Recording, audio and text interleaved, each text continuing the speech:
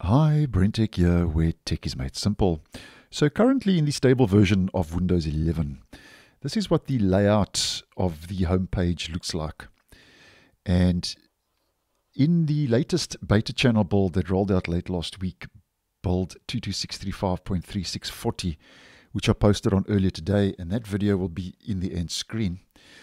It seems that Microsoft is going to be changing the layout and introducing a new tab into this section in the File Explorer.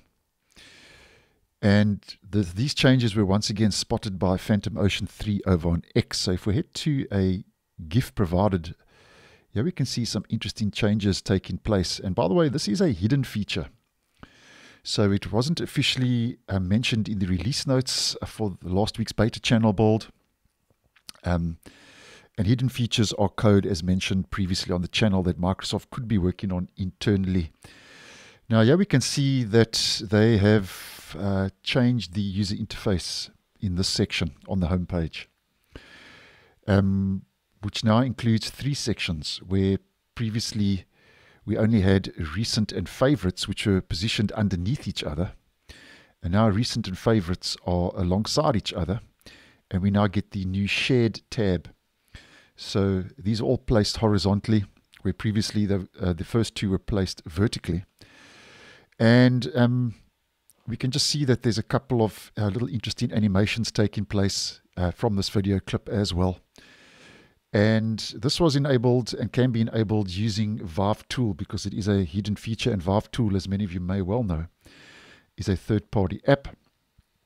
And it has been mentioned over on X that File Explorer's homepage will be getting some updates, and the sections appear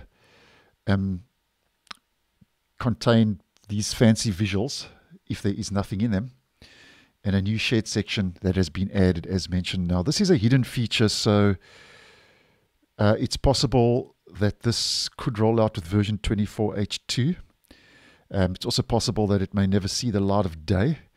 But I don't see why it won't become available for official testing, because Microsoft is focusing a lot on sharing and the sharing menu, and nearby sharing in Windows 11.